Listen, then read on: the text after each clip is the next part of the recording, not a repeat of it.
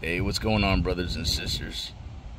Today I wanted to showcase my TP3B from Veto. I just got laid off of a solar farm and wanted to kind of show off my loadout before I dismantle it. This set out's particularly geared towards working on a solar farm if you're an apprentice. I got a lot of compliments on it on the job site.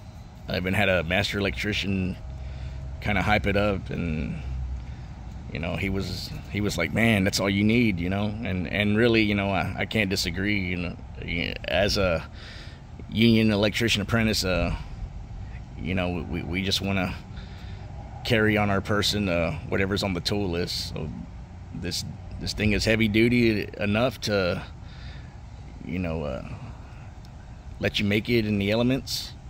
And that's what a solar farm is all about. I mean, you're out there, you know, getting your ass kicked by the sun, and you're in the mud and the rain. You're in the elements. So that hard bottom definitely shined quite nice. You're gonna have to excuse the cleanliness of my tools. They're all muddy because, again, you know, I was working in a mud pit. But without further ado, we'll start off with the I guess the tape measure. It's just a Milwaukee 25 footer. It's non-magnetic because, well, you know, being out in the field, you don't really come across too many metallic things, you know, as far as like measuring EMT or picking up nuts and bolts where it would shine. I did have one on the job site, however, I dropped it in some fucking mud, and it rusted shut, you know. Pretty much garbage after that, you know.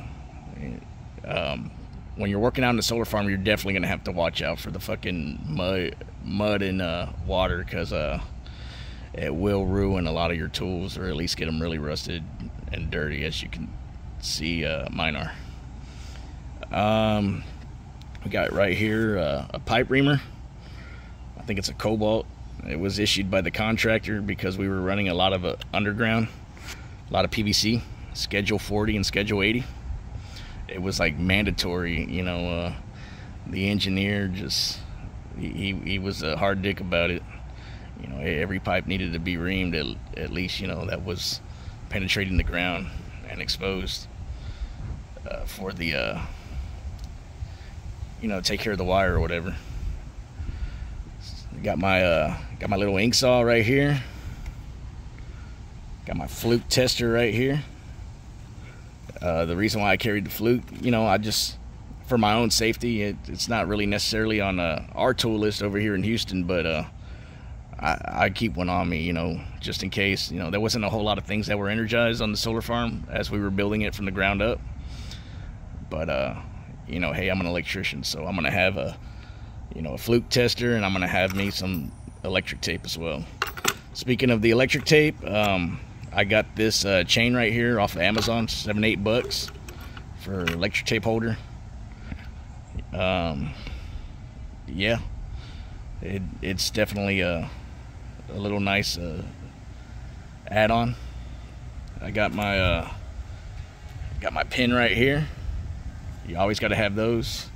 You know, we're, you know, signing the JSA or signing the money sheet in the morning and signing out, or taking notes or what have you, making a material list. You know, it's just always good to have something to write with. I got my my channies right here. These are the 10-inch Klein ones that are made in Germany.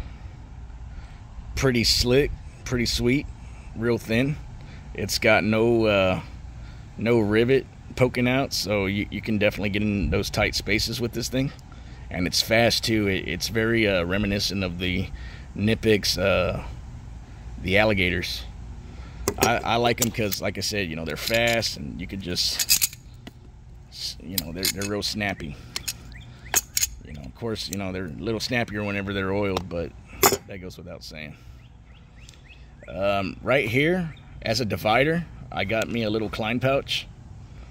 I like it. I keep my level in there and divide. You know, it kind of creates a front row, a back row, and a middle row.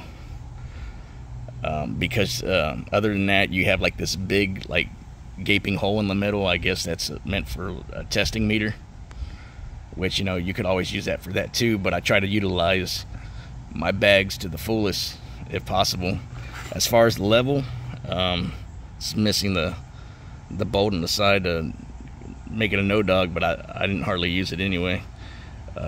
We got a Greenlee level. I don't know if you can even tell it's a Greenlee anymore. Yeah, right there, it's all fucking all muddied up and shit. Behind that, I got my Kleins. Got the high vis. You know, they're looking a little rough. Everything's rough, you know, whatever, right? I got my little Nipix 6-inch pair right here. I love these things, you know. I never leave home without them. Back here, back left, I got my big Klein screwdriver, beater screwdriver, whatever you want to call it. Staple. Back here, I got my 11-in-1, the Impact 11-in-1 from Klein. That's probably my favorite screwdriver. I also got my file right here. I don't know if you noticed, but I cut a little piece of pipe, you know, that way I can just kind of toss my file in there without scuffing up the bag or scuffing up the tools, you know, with the grooves. These back two right here are my 4-in-1 speed wrenches, Channel Lock brand. They're okay.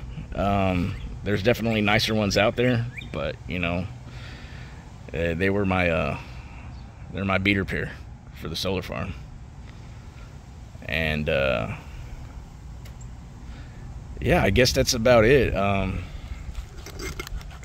I did like that you have this pocket right here. I didn't really use it on the farm, but I always carry kind of like a little reference sheet for numbers. Yeah, buddy, it's definitely come in handy.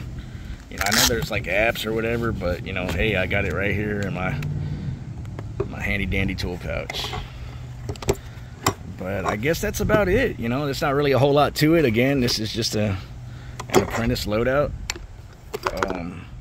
It got me by. I was able to make a lot of money with this setup, and I swear by it. I also like that it has this handle right here. You know, I would hardly ever attach this tool pouch to my belt or hip or whatever. You know, I would whenever I was working inside, but on the farm, you know, there's really no need. You just kind of carry it around and set it in your general work area. You know, I was usually like in a ditch or trench or whatever. But anyway, you got these D-rings on the side. I'm not utilizing this one right here. I was, but again, you know, I kind of like downsized it and minimized it to you know, to serve its purpose for what I was doing, which was solar farm work. Anyway, that's all I got, gentlemen and ladies. I hope y'all enjoyed the video. This thing's great. I only paid about $75 on Amazon, so highly recommend it if you're considering getting you one. Anyway, y'all have a blessed time. Peace.